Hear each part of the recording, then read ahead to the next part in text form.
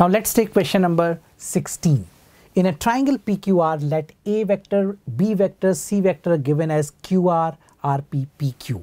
If mod A is 3, modulus of B vector is 4, and this equation is given as true, then the value of modulus of A cross B whole square, this is what we are looking for. So let's understand.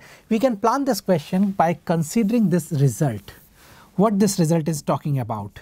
This is saying A vector plus B vector plus C vector is 0. Correct? Now, from here we can find A dot C to put it here. Correct?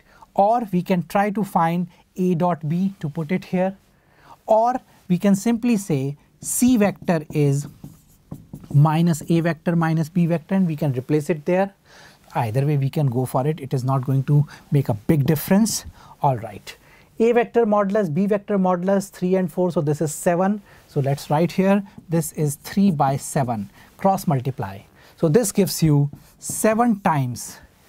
C vector is minus A minus B. Put it here. So we have minus A minus 2B. So this is minus A dot A, that is mod A square, 9. Getting my point what I'm saying? I'm simply saying I have replaced this C with minus A minus B. I have replaced this C with minus A minus B. So we have minus A minus 2B multiplied dot product with A vector. So that gives you minus 9, then A dot 2B. Correct? So we have minus twice of A dot B is equal to 3 times C is replaced by this one, and we have A minus B again. So minus of A plus B dot A minus B. That means minus sign can be taken out, or we can read it as mod B square minus mod A square. I'm sure this part is clear what we are doing. All right, let's simplify it further. This gives you simply A dot B is equal to minus 6. Now we obtained A dot B as minus 6. What we are looking for? We are looking for A cross B modulus whole square. Let's write down. Modulus of A cross B whole square is mod A square mod B square minus A dot B whole square. Correct? This is 3 into 4, it's a square, that is 144, minus 6 square, that is 36, giving you result as 108. So I'm sure this part is clear. Now let's move on to the question part. It is being asked what is the value for this one. So yes, this is 108.00. I'm sure this part is clear. Let's move on to the next one now. This is in section 3. For a polynomial gx with real coefficients, let mg denote the number of distinct real roots of gx. Suppose S is the set of polynomials with real coefficients defined by this one. For a polynomial f dash and f double dash, meaning first and second derivative respectively, the minimum possible value of mf dash, mf double dash. That is number of roots in f dash plus number of roots in f double dash. Now f is from this one. You can see x square minus 1 whole square, repeated roots. This is clear. It has repeated roots. When you take its derivative, clearly 1 and minus 1 will be the roots, and there will be one more root between these two repeated roots. Am I clear on it? Either you can directly conclude or you can go with Rolle's theorem. What that says?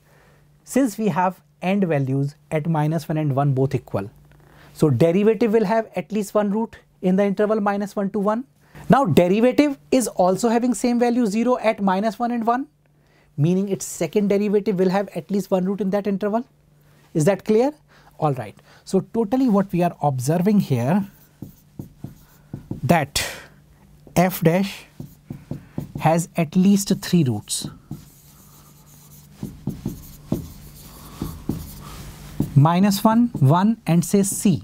What is C? C is something between minus 1 and 1. Now f double dash will have at least 2 roots.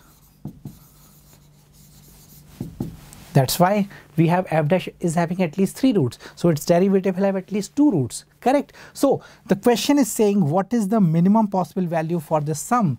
Obviously this is 5. I'm sure this part is clear. Time to take up the next question now. So moving on to question number 18, it says the value of real number a for which the right hand limit of this one is equal to a non-zero real number. Let's understand. Limit x approaching to 0 plus 1 minus x raised to the power 1 by x minus e minus 1 upon xa, let's say, is equal to lambda, where lambda is non-zero real number, as I am assuming. Lambda is non-zero real number. Correct? Now, if I consider this term as 1 by x, taking log, we have log y is equal to 1 by x multiplied with log 1 minus x, which can be expanded as minus x square by 2 and so on. That means y is equal to e to the power minus 1 minus x by 2 minus x square by 3 and so on. I'm sure this is clear.